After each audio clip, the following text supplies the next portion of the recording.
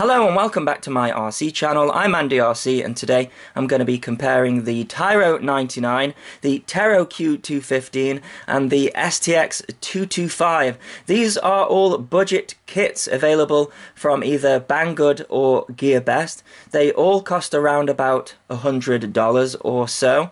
And I have done build videos and set them up and flown all of them, and one of the main questions that I keep getting is which is the best out of the lot of them, and I think that's a difficult one to answer, and I think it will be a different answer for every individual. It really depends on what things bug you, because these are not perfect kits, you know.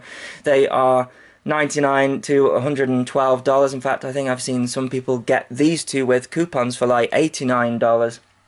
And I would normally say that, you know, for a decent copter, you're going to want to be spending, you know, $160 up to $200 for a decent setup. You know, so there are some compromises.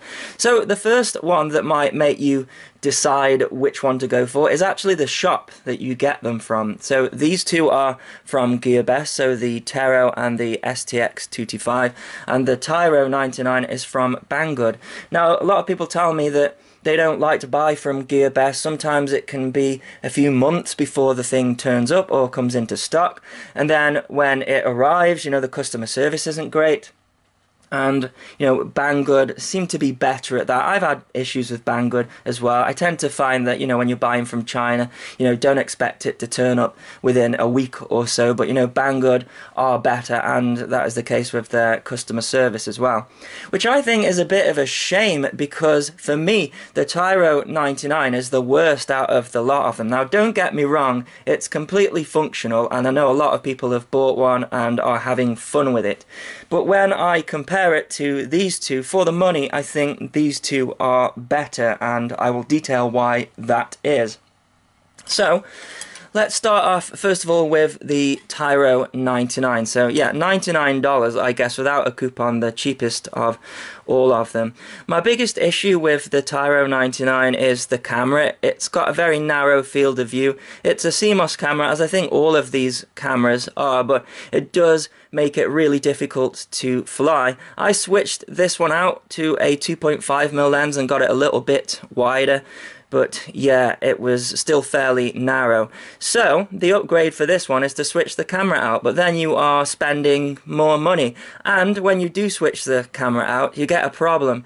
If you use the same cable, then you will get the on-screen display flickering, and the fix for that is to connect it up to the 5-volt pad that is on the flight controller.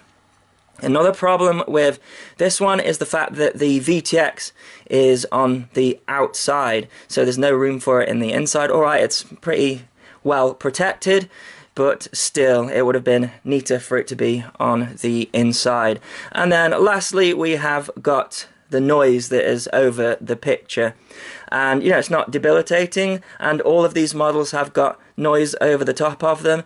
But, you know, it's just an extra thing for me, because we've got a low ESR capacitor here, supposedly, but we're still getting a fair amount of noise on the picture. And if you upgrade the camera, you're just going to see that noise a little bit better. A problem I have with the Tyro as well is how difficult the frame was to build. We've got all sorts of lengths of screws, absolutely loads of them, so you have to figure out which one goes where.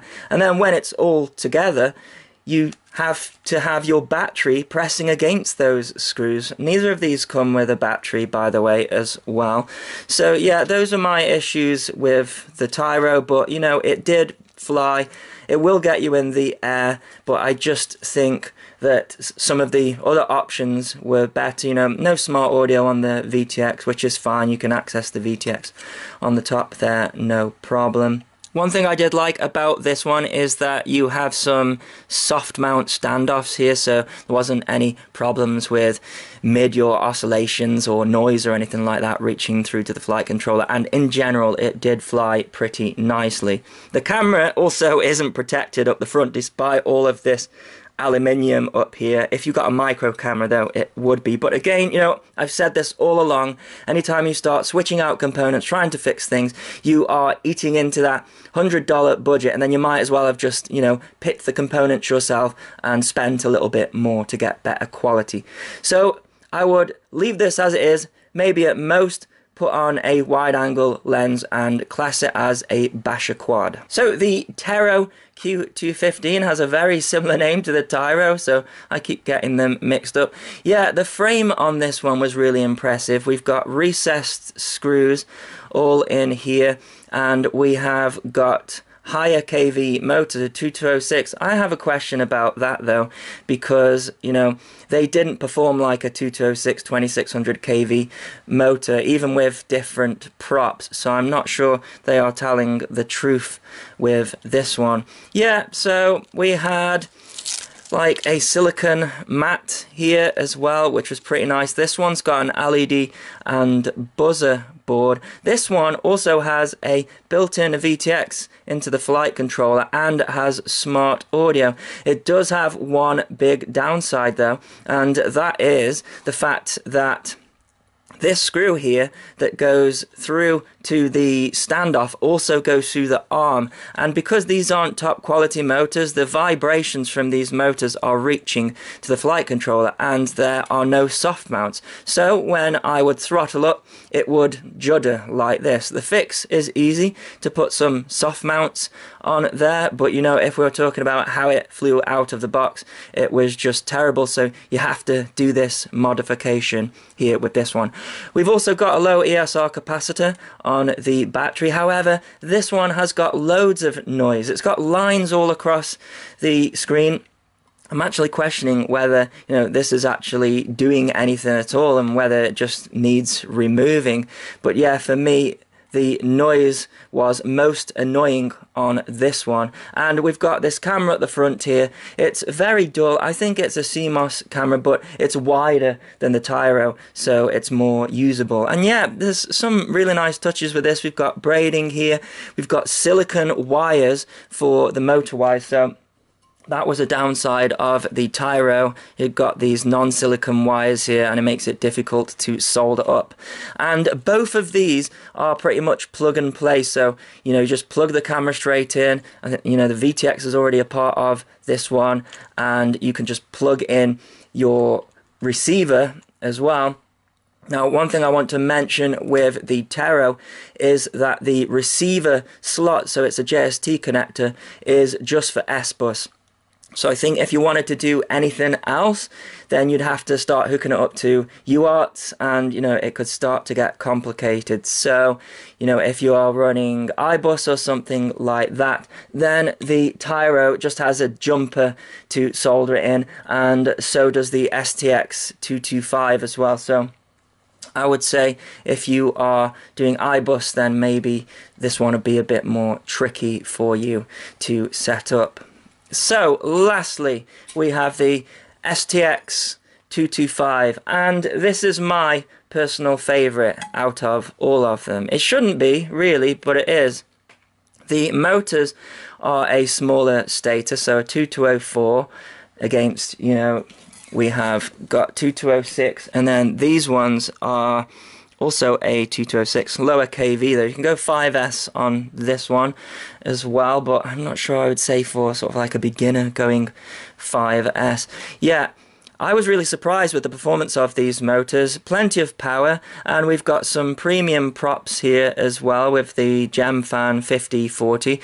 It's very lightweight, 277 grams, so you know, that is a plus side for me because I love lightweight copters. This one had noise over the video as well. However, I think it will be the one that is easiest to fix because we've got individual ESCs here, so you can put individual capacitors on there. It didn't come with a low ESR capacitor, but you could stick one here on the battery as well. But the main reason why this is my favorite is it flew the best. I did my setup, you know, you can go and check out the setup builds, and it flew really smoothly. And you know, even though there was a load of noise there, I could sort of filter that out in my head and see how well this thing was flying. You see, the screws for the standoffs for the flight controller do not go through the arms, so we don't get that vibration that you get with this one. So I think best out of the box for me was this one. The only problem I had with this one is I had to file down this camera housing. It wouldn't fit in here, so if you don't have a file, you know, you can go to a hardware store and get just a file, so that's not a difficult one. Downside of this one was these screws here just weren't long enough for the camera, so I had to get my own screws. So, you know, they're the same screws as a run cam, so I had some spare of those, but if you don't, then, you know, that could be a real pain if you were trying to build this one up. Another thing I like about this one as well is because we've got the individual ESCs. We have loads of room in here, so if you actually wanted to upgrade it with, say, a runcam split, then you've got the room in there to do it. And if you want to upgrade the VTX, that would be easy to do as well. As I say, loads of space. I really like these little tiny antennas as well. They work nicely. So yeah, for me, this one is the best one. And yeah, these two, I don't know. You know, they are flyable. This one has a little bit too much noise for me and would need more work. Everything that I've shown of these has been how they are out of the box without changing anything. This one I had to change a little bit more because, you know, without these I would just say, yeah, you don't get this model because it doesn't fly well unless you soft mount the flight controller. A little bit too much noise for me on this one, so yeah, that's why this one is my favorite. There is just one thing as well I want to talk about regarding this $100, $99 price tag. I think it is a bit of a trick. You know, this isn't a cheap hobby. And yeah, you do get a lot for your money, that is true. But you have to remember, you are still going to need a receiver for each of them, you know. So if you are going FlySky or FreeSky, you're talking maybe $12 for that.